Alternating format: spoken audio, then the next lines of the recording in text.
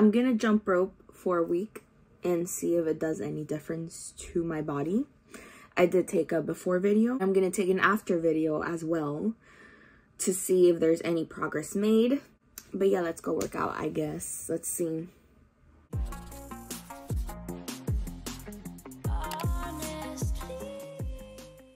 So I forgot to record my weigh-in, but my weight fluctuates anywhere between 176 and 175. My goal for day 1 was 300 jumps, but I actually did 400 because I felt I could do it.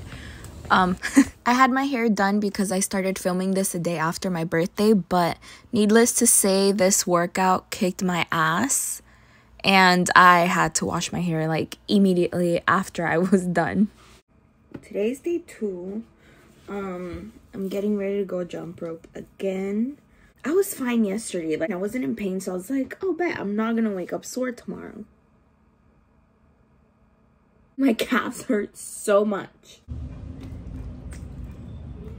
So besides that little oopsie and the weather being really humid and rainy and gross, I did 500 jumps on this day, and I noticed that my calves were just hurting after working out and before, but not actually during, or at least not as much as I thought it was gonna hurt.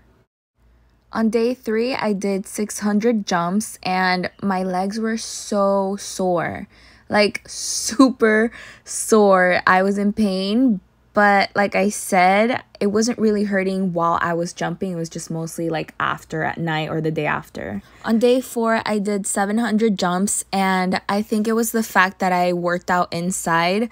It threw me off and I just kept messing up and I was getting so frustrated. I was dehydrated because I had drank the night before. I did not wake up early enough to work out, so I was just not having a good workout day, but I still did my 700.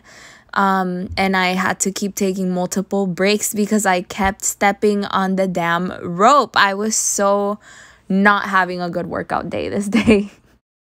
So on day 5, I jumped rope 800 times. My mom's car was in the driveway, so I kind of had to shift over a little bit, but this was fine. I didn't care about the sun being out. I was grateful to be outside again, and I just felt myself jumping so much more without getting that exhausted as I was in the beginning. On day 6, I jumped rope 900 times.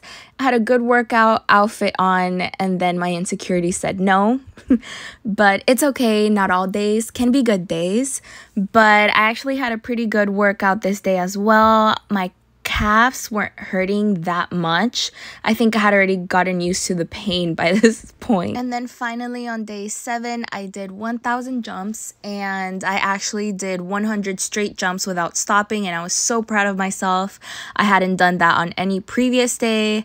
I feel like my form, like my legs, was somewhat better than how it was when I started. My resistance was high. Like I was feeling so good by day 7. And I honestly felt like I could keep going for a few more days. So these are my final results. Day 1 on the right versus day 7 on the left.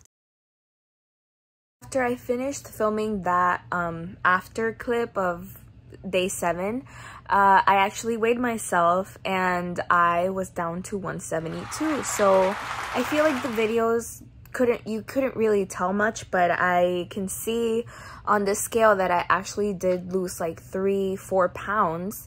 So I'm hoping it stays that way. Like I don't want to gain those 4 pounds back, so I am probably gonna keep jumping rope. I mean, I have been.